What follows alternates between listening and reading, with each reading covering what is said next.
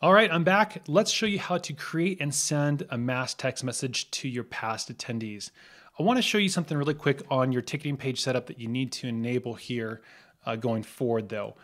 In my sample ticket event here, I'm going to go all the way down to the bottom, and hopefully you've got the phone number field enabled on the checkout area here.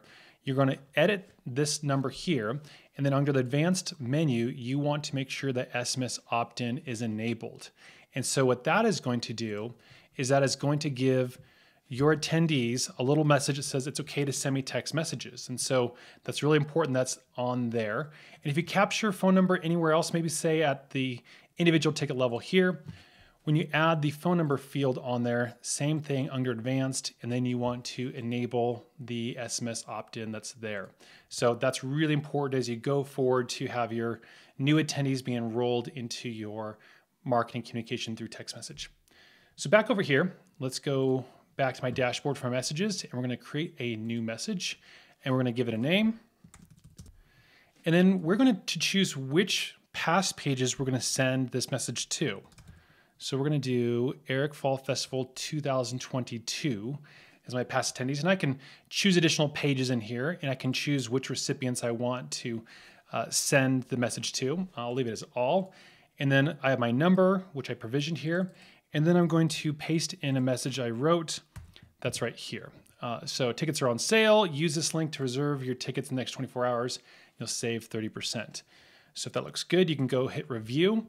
And this will give you a little summary. It'll show me what the title of my message is, who I'm sending it to, the number, my unique message. And then I can either choose to schedule it sometime in the future, or I can send immediately. And all I do is hit send text message, and now it is on its way. So that's now in the scheduled queue. It takes about maybe 25, 30 seconds before they all get pushed out, but that is how that works. And so if we go back here to sent, I see my fall festival announcement just went out, went to 3 recipients.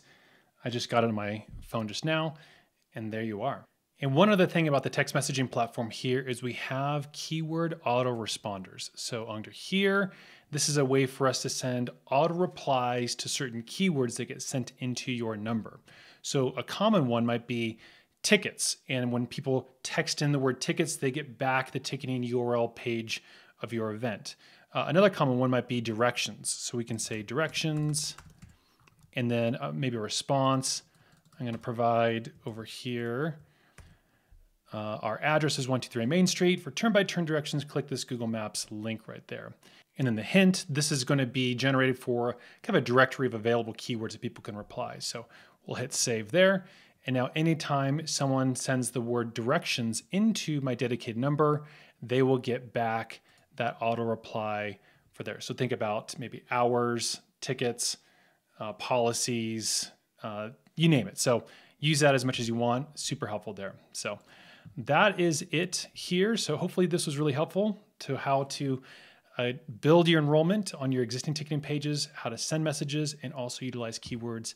If you have any questions, please reach out to the team. We would love to hear from you. Thanks for watching.